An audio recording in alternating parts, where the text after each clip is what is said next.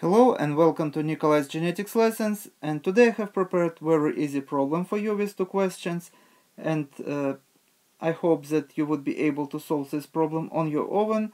So as usual, I recommend you to stop video here, read the questions, try to answer them, and when you would be ready you can run video again and you can compare your answers with my answers and explanations. So here's a problem. A double-stranded DNA molecule is 28% guanosine. Question A, what is the complete base composition of this molecule?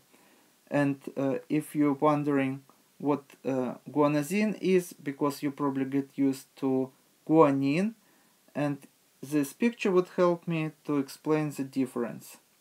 So as you see on this picture we have guanine. Let me circle it.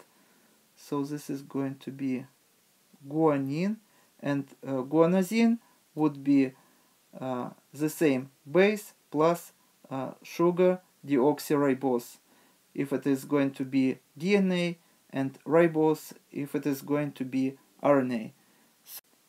So here I am circling guanosine, and for our problem I can use guanine and guanosine interchangeably because this wouldn't affect our calculations today. And as you see, guanine always base pairs with cytosine, and adenine always base pairs with thymine. So let me list this information here, and guanine would base pairs with cytosine, and adenine always base pairs with thymine. Because we know that guanine makes 28%, that automatically means that cytosine also would make 28%.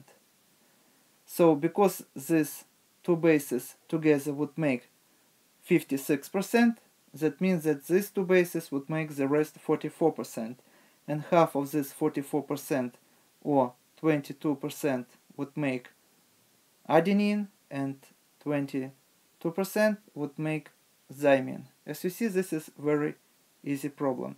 And question B answers the same question, but assume the molecule is double-stranded RNA. And this is basically the same question.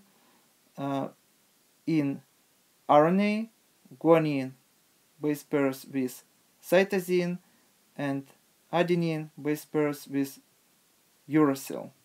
So in RNA, thymine would be substituted with uracil, and the numbers would be the same.